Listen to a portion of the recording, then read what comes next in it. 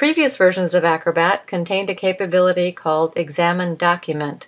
In Acrobat 10, this has been renamed to Remove Hidden Information to more accurately describe what it does.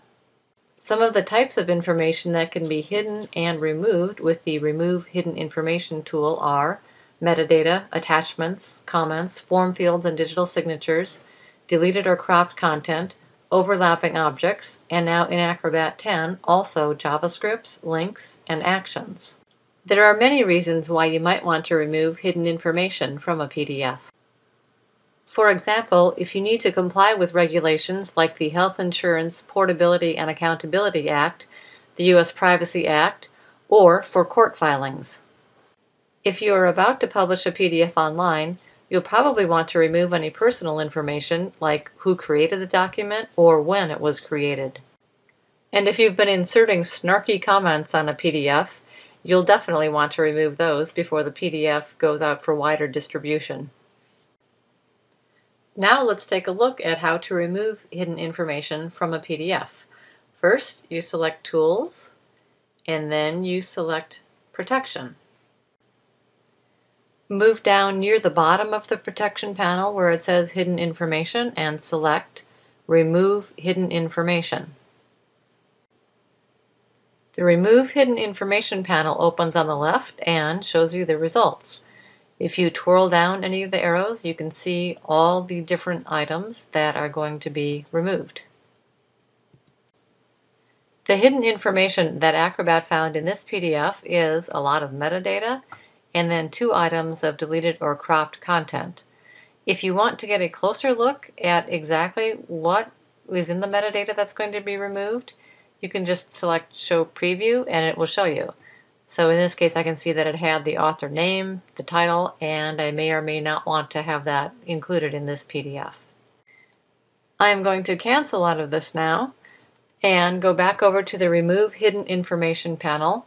If I decide that it's okay to leave the metadata in, I can deselect this and then it will not remove that information. But for right now, let's select it and I will hit Remove. Acrobat then tells me what else it's going to remove from this document and I select OK. Notice that even though Acrobat tells you it is done removing the selected items, that the changes are not applied until you save the document. But don't worry, if you try to close this PDF right now without saving, Acrobat will prompt you to save it first.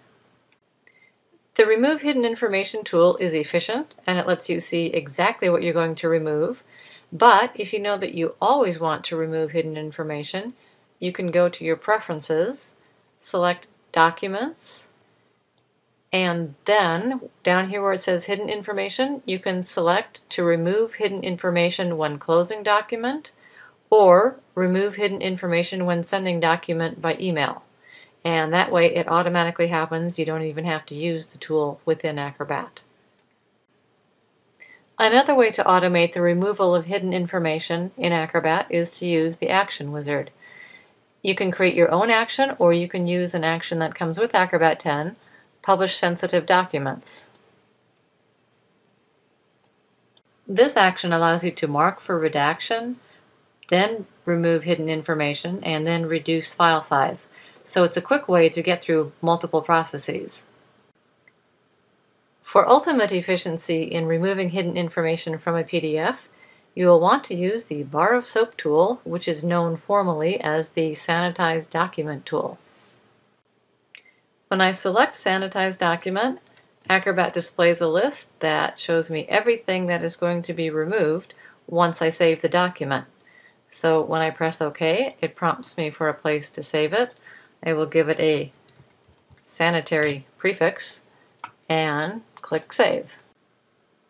Now with my newly sanitized file open, let's take a look at Remove Hidden Information, see what it finds, and it tells us no potentially sensitive information was found.